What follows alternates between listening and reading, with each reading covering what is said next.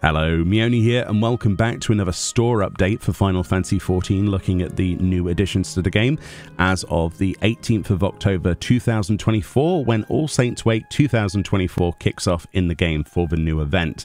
If you want previous year's items, you can totally go to the cash shop today and get them. You will see here that you can get the All Saints Charm, which is the magic wand emote for $2 US, as well as the wall-mounted vampire bats, which is also from last year's event for $5 US.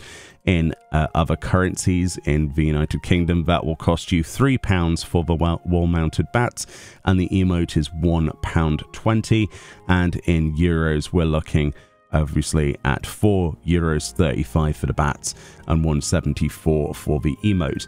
In addition to that, there's also a new poster set. This is the Shadowbringers poster set, coming with 5 posters for your in-game walls, be that your apartments or your small houses or your free company. You get 5 posters for €10.88. In US dollars, that's $12.50, which is a little bit pricey.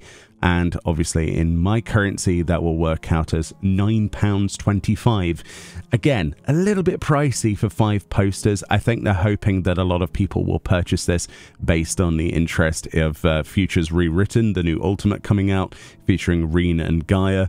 And obviously, who wouldn't want Reen and Gaia on their wall at this point? We've also got the Nier crossover poster, which is absolutely awesome. They look pretty good in the game as well. So that would be my probable pick from this, even though it's slightly pricey.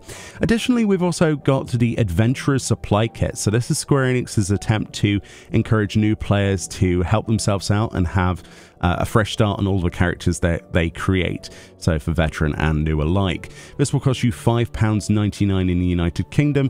In dollars, that works out at $10 US minus 1 cent, and in Europe, that is €6.99. In this collection, yen, you get the Menthina's earring, which is the main thing that I guess most of the value comes from. You can also get this obviously from your collector's editions of various expansions of different earrings. This one is the 30% increase when level 80 and below for level 1 and above Warriors of Light, Disciple of War or Magic.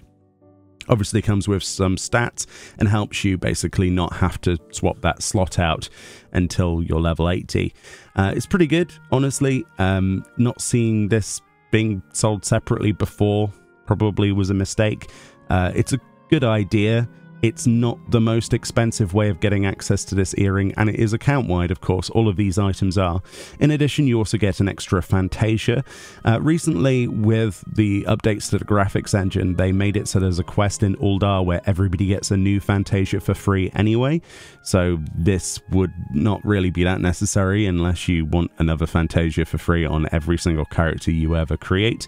We also have 99 Aetheryte tickets, which allow you to teleport around the world to any Aetheryte location that you have previously discovered for free.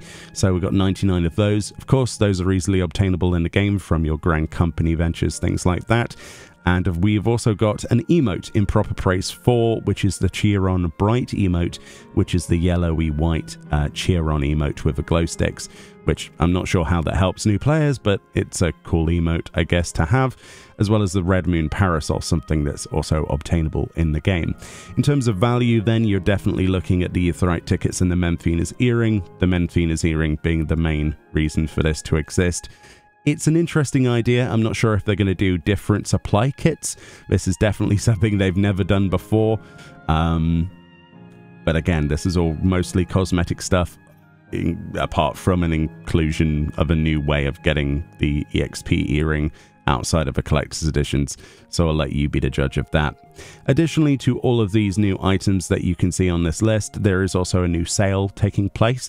These are all on the previous year's All Saints Wake items for various different years. So we've got everything from glamour outfits like the Wake Doctor's attire, to emotes, to glamour. We've got housing items, minions, wall decoration items, we've got barding.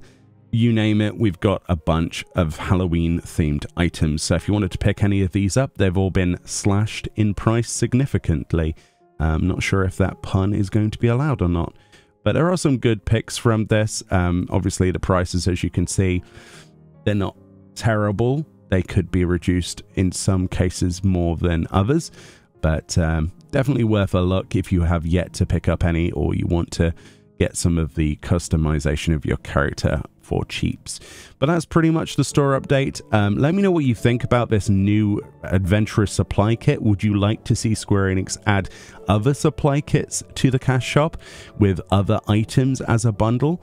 Let me know. I'm curious. I'm not sure I like this idea. I'm really not sure where I sit with this, but I don't feel like the value is there necessarily, but you might disagree. Anyway, much love. Enjoy the rest of your day. Enjoy your weekend. More videos on the way, and I'll see you all next time. Bye-bye.